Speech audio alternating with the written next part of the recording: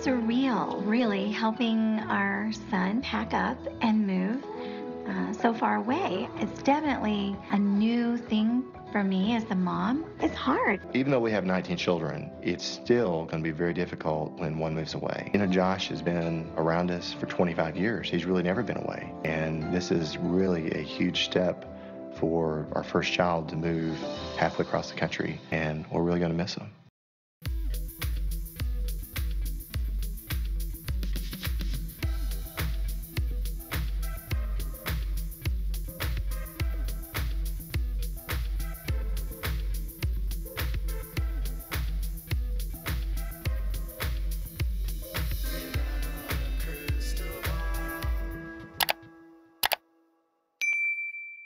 Hey friends, it's Katie from Without a Crystal Ball. Welcome back to my channel. It is Monday, March 4th, 2024. I hope everyone's having a wonderful day. All right, I have been back on the Duggar story because of an ongoing situation related to one of the Duggars' friends, Jim and Bobby Holt, who appeared in Shiny Happy People, Duggar Family Secrets.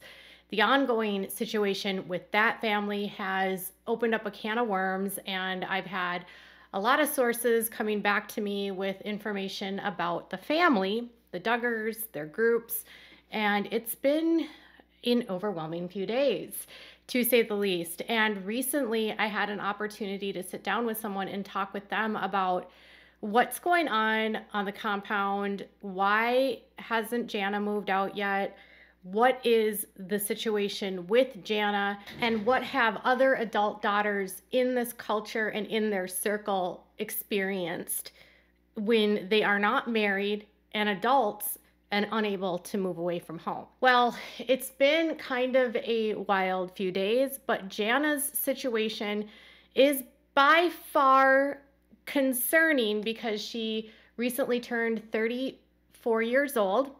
And she is the oldest daughter of the Duggar family, and despite the fact that they claim that Jana has her own place, she lives in a tiny mobile home on the patio next to the basketball court at the Duggars property. And recently, Joanna has been trotting out Jana in her videos and promising Q&As, and there's been still shots of these videos with Joy and her sisters, which make it look like Jana is a little sister because she's like having a slumber party with her sisters and Jana's there. And all of this is, in a way to sort of normalize and make it look like everything is fine. Because right now, Josh Duggar has petitioned the Supreme Court to review his case, citing all the same issues that occurred in the appeals case. There's nothing new. It's not even worth discussing. But Jim Bob is trying to obviously put out content to distract from any negativity going on in the media, including what's happening with Jim Holt, including what's going on with his son, Josh Duggar, including stuff that Jill has put out in her books and the ongoing podcasts that she continues to do and interviews that she continues to give.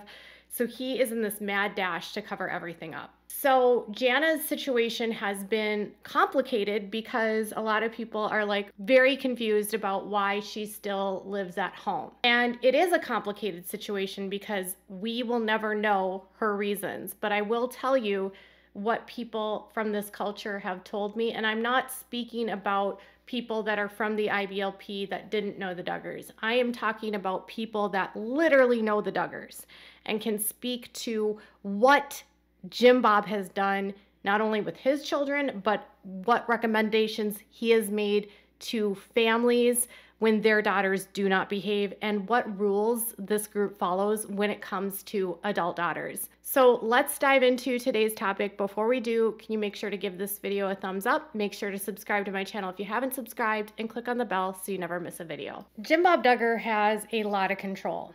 Control not only of his family, but control of the people that are diehard loyalists that are a part of his group of what I would call Northwest Arkansas religious mafia. Jim Bob has a group of families that have many of which have moved specifically to Arkansas to be near the Duggars, and have sort of encircled and engulfed this community And these men and women that are a part of it are loyal to Jim Bob and look to Jim Bob as like the leader, as the prophet, as this man who is literally anointed by God. And these are what some people would describe as like cult members.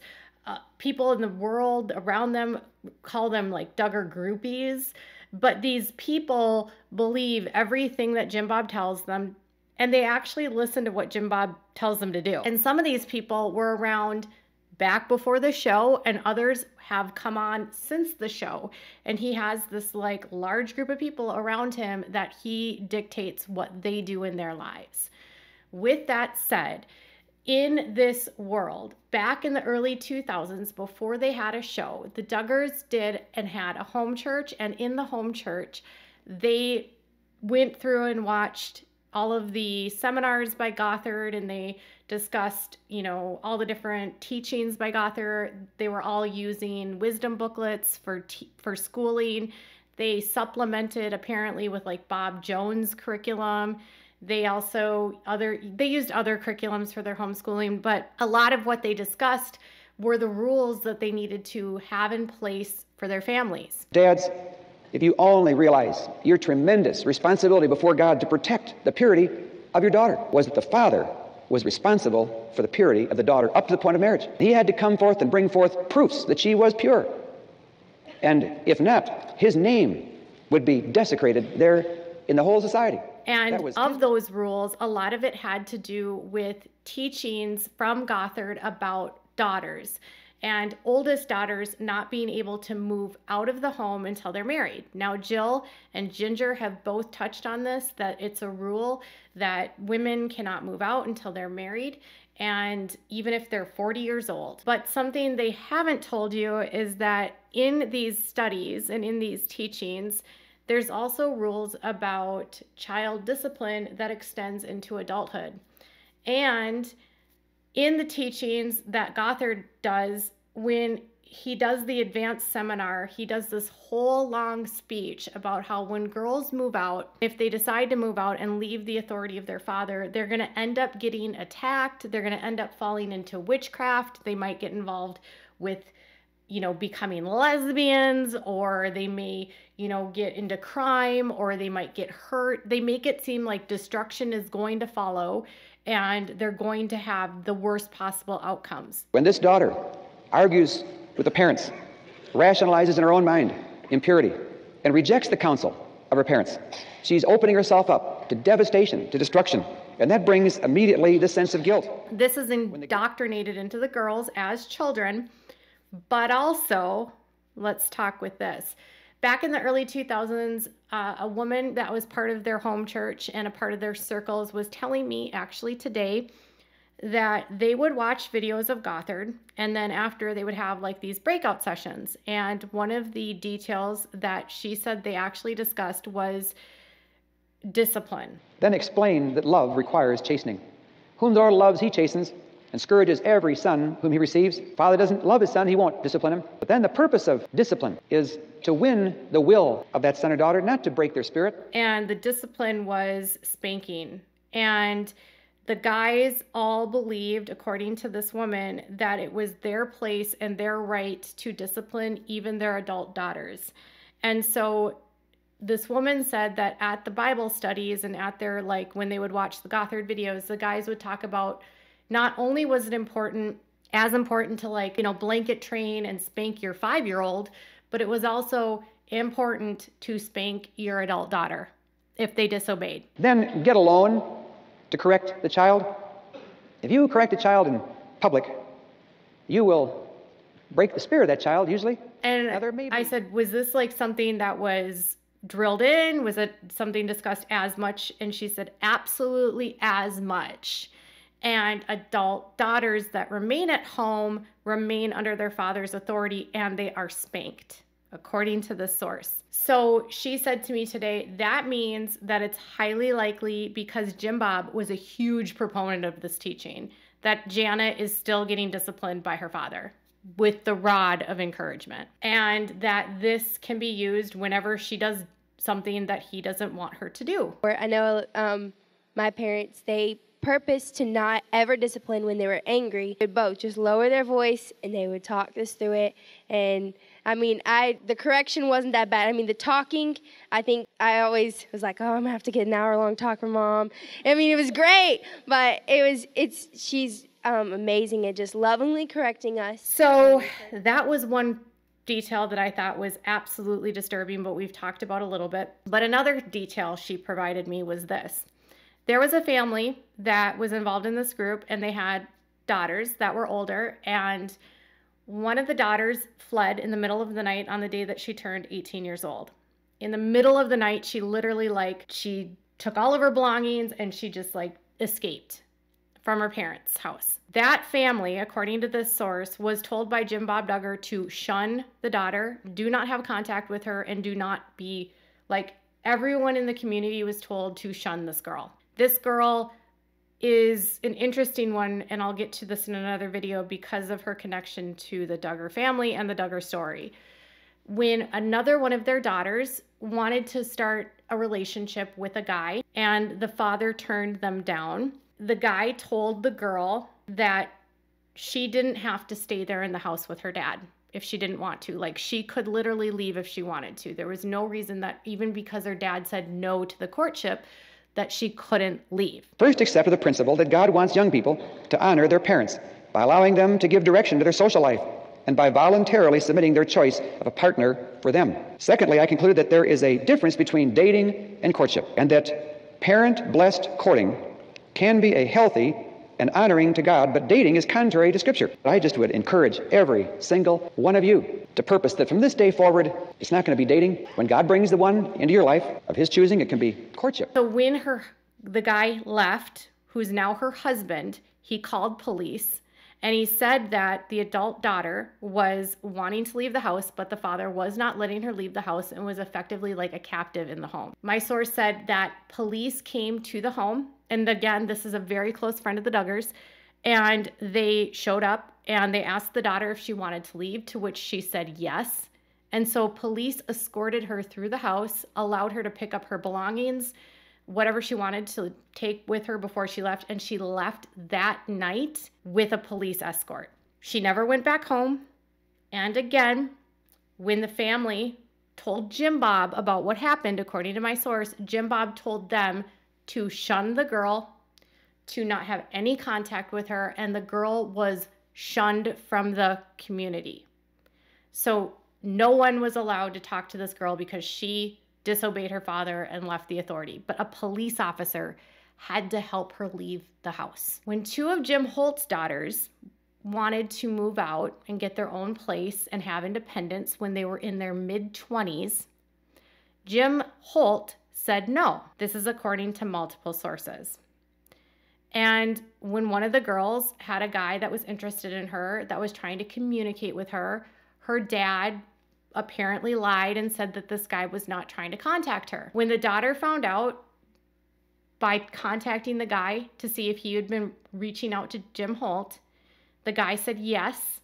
And when she realized her father lied, the two oldest daughters called their oldest sister's husband and had them pick them up, and they fled the house. Jim Holt apparently did not like that they left and tried to follow them to Missouri and bring them back home, to which they said no. So the girls in this culture that want to leave home, that are under the authority of their father, they either have to have a family member help them escape, they have to call the police to have an escort out of the property, or they have to literally escape in the middle of the night. So I said about Jana. Jana has 34 years of indoctrination, and she continues to live under her parents' authority. And I said, what would Jim Bob do with her? And the friend said, if Jana would want to leave, it would probably take police escorting her off the property. And it would probably take her to call police, or for her to want to leave, to call police. I'll ask a girl, a single girl, are you living at home with your parents? And she'll say often, no, I'm living in an apartment near my home. Well, do your parents want you to live in an apartment? Well, they often say I can always come home whenever I want, but I just think I should be out my own. And I want to say to you, if you're not fulfilling the known wishes of your parents in major areas, don't expect them to get too excited by giving you counsel in minor areas. And furthermore, girls, you may think it's fashionable to be in your own apartment or with some other girl in an apartment. But can I just tell you that unless you have a clear reason that's understandable to your parents, understandable to the Lord most of all, whenever most fellas hear that you have your own apartment, they immediately have a conclusion about your moral that you don't want them to have. You know, some of her siblings, like Ginger, have tried to get her to move, and she won't move because she's so indoctrinated and she's so controlled by Jim Bob. And Jim Bob also has interfered in her relationships. He has ended courtships. He has stopped her from moving on. She was courting someone right before Josh got arrested, and that was abruptly stopped, and the relationship was ended. And Jim Bob would always place it on Jana as being too picky, but my sources say it had nothing to do with Jana being too picky and Jim Bob being too controlling about who she could date and who she could not date. And Jim Bob had a bigger need for Jana at home than he did have a need for Jana being away. Jim Bob was also kind of obsessed with Jana, and my sources said that when she was a young girl, Jana was always with her mom, and it was almost like Michelle was keeping Jim Bob away from Jana, trying to make it so that Jim Bob couldn't have access to her because she was always with Michelle. And that has been an ongoing speculation for a very long time. Now, Mary Duggar did the same thing with Deanna and with the kids when it came to jail, where they would try to protect the kids from Grandpa Duggar. And what Michelle was doing with Jana was very reminiscent to what Mary Duggar was doing with JL. Jana has a story to tell, and it's probably one of a lot of pain and hurt. And sadly, she doesn't even realize that she, one, can leave. She doesn't know that she has the ability to own her own home, get a job, any of these things. But the problem here is that Jana's cell phone is under Jim Bob's plan. She has no access to the outside world outside of Jim Bob. She has no money. She likely has no credit cards in her name. She likely doesn't have a bank account. She's probably never had to pay a single bill in her life. She doesn't know how to pay for things, how to run her own finances, because Jim Bob takes care of everything. She has no life skills. Even though she can do DIY stuff and she can fix things, she literally has no skills to know how to live in the real world. And that's why the illustrations we have in Scripture are of young ladies that were under the protection of their fathers, their homes, until God brought the young man in their lives. Yet she stayed under the protection of her family. And God brought the one of his choosing all across country to where she was. And so God she's being held captive, basically, but she doesn't even know she's being held captive because she's in love with her abusers. So it's like Stockholm Syndrome. So Jana, that's how much control Jim Bob has on Jana. It doesn't have anything to do with Jana wanting to stay because she wants to protect her sisters, or Jana staying because she has to stay because her sisters she raised her sisters. That has nothing to do with it. She stays because she cannot leave, because Jim Bob will not let her leave. And she knows, having watched what her dad has done to others, that if she does leave, he will cut her off. He will cut off her from all of her friends. She will lose her entire community. She will lose access to her siblings. She will be completely on her own with no life skills and no ability to take care of herself. And on top of that, she's never had to live on her own, so she doesn't know how to. It's like she's stuck in a perpetual state of being like a 15-year-old. So that's the reality that Jana is facing today. And the only way off the compound is through a police officer or one of her siblings helping her escape. But Jana has to want to escape first. And that itself can take years for her to get to and unravel and understand that she can. We'll get into more about Anna, because Anna's situation is probably more dire than Jana's. Tell me what your thoughts are in the comments below. Bye, guys.